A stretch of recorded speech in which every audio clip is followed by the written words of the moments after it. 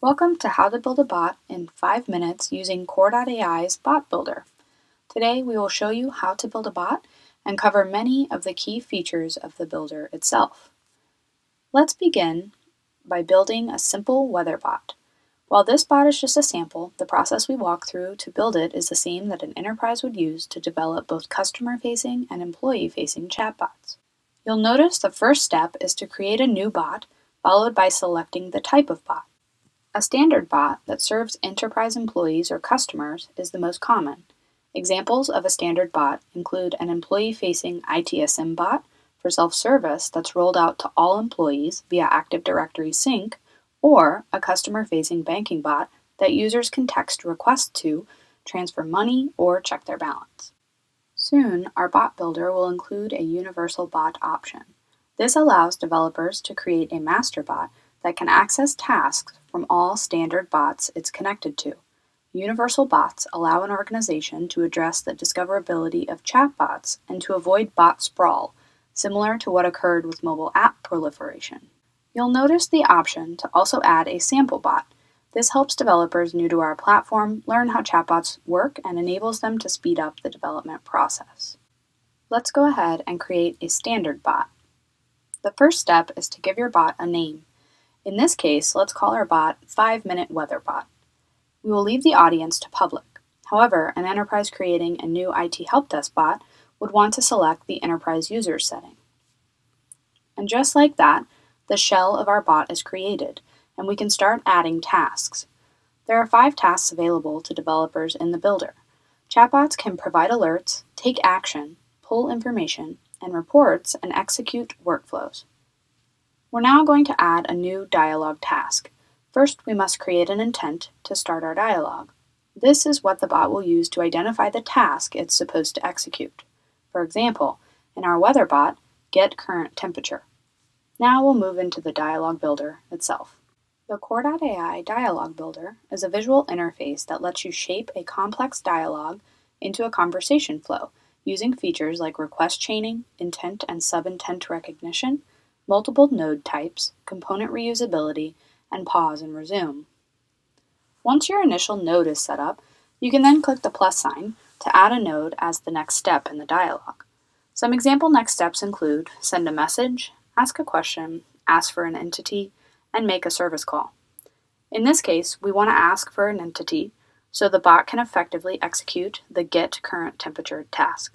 In order to ask for an entity, we first need to add the entity itself. In this case, it would be location. So we'll select Create New Entity, add location as the entity name, and a prompt message for the bot to ask the user, which location would you like the temperature for? You'll notice a new entity node was added. The next step is to add the service call to pull the data from the weather service. We'll add Make a Service Call, and since we don't have any already configured, we'll add a new service call. First, we name the service call. In this case, Get Weather Service, which then calls the Yahoo REST web service. Here, we'll keep all the settings default, but you can see the builder gives enterprises options when setting up their service calls. Once we hit Create, we now have a third node in our dialog for the service call. From here, we're going to take a look at the settings for the service call in the Component Properties tab. Here, we will define the API request. We'll start by adding the request URL.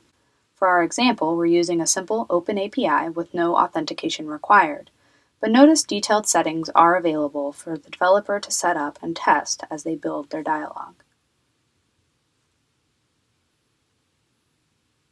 Now that the service has been called, we'll want to construct the right message to send to the user, so we'll add another node and select Send a Message. You'll see we don't have any bot responses created, so we'll need to add one. One point here. Bot responses, authentication profiles, and nodes themselves can be reused in new dialogues in the future, saving the developer time as they build out more tasks and additional bots. In our new message, we'll enter the bot's response. We name the response so it can potentially be used later in other dialogues. Then we'll set up the response itself, which is, it is currently, followed by the results of the service call. Then we've created our bot with one task and we're ready to test. You can access the bot at any point inside of the Bot Builder by clicking the chat icon at the bottom right of your screen. I'll ask the bot to get current temperature. You'll see the bot responds as we've designed it to. Then, after I provide my location, I'll get a response. One benefit of using the Kore.ai platform is that our dual approach to NLP using fundamental meaning, synonyms, and patterns pre-programmed into the platform itself enable your first bot to actually understand more than it potentially would should you be using machine learning alone. For example, what if I asked the bot, "What's the temperature?" We didn't program that into our dialogue, but given the NLP engine sitting behind the Kore.ai platform, your first bot will actually already recognize the intent as a match to the task, get current temperature. If something is not already pre-programmed, for example, temp isn't recognized to mean temperature, you simply add it as a synonym to your bot and retest. To add synonyms, you move into the Natural Language tab and select Synonyms. From here, you'll insert the keyword you want a synonym added for, in this case, temperature. Next, you add any words you'd like the bot to recognize as a synonym for the keyword. I'll insert temp and save. You'll see I get a message that the synonym was added successfully, so I'll go back to test my bot. I'll go ahead and ask my bot, "What's the temp?" And you'll notice it now recognizes the intent and matched it to the task, get current temperature. It's important to note that the Kore.ai platform supports machine learning-based NLP. Let's train our bot using ML to match a unique statement to the task, get current temperature. We'll move into the machine learning area of the Bot Builder, and you'll notice our one task shows up under dialogue intents. We can then enter a statement like, "Is it too hot for jeans today?" and select Train. Now we'll move back to the home screen and open our bot once more to test the new utterance. After I ask the bot, "Is it too hot for jeans today?" you'll notice our bot responds by initiating the Get Current Temperature task. Now that we have a functioning bot, we'll want to deploy the bot in various channels for use. The Kore.ai Bot Builder makes the process simple with pre-built bot connectors to channels like email, Twilio, Facebook Messenger, Cisco Spark, Workplace by Facebook, and many others. Let's enable the email channel by simply choosing Email and selecting Yes under Enable Channel. We'll then copy the email address for the bot and test. We can craft an email to the bot with the subject Weather and ask the bot, "What's the temperature?"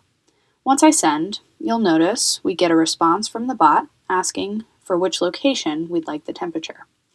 And there you have it. We've built, configured, trained, tested, and deployed a bot all in roughly 5 minutes. The Kore.ai Bot Builder makes it easy for developers through every step of the chatbot building process, by first including help with the bot builder itself in the form of guided tutorials, sample bots, and page or field-level tips. And second, by including links to our rich developer site with detailed documentation on each step of the building process. You can visit developer.kore.ai for more detail. Thanks for watching How to Build a Bot in 5 Minutes using Kore.ai's Bot Builder.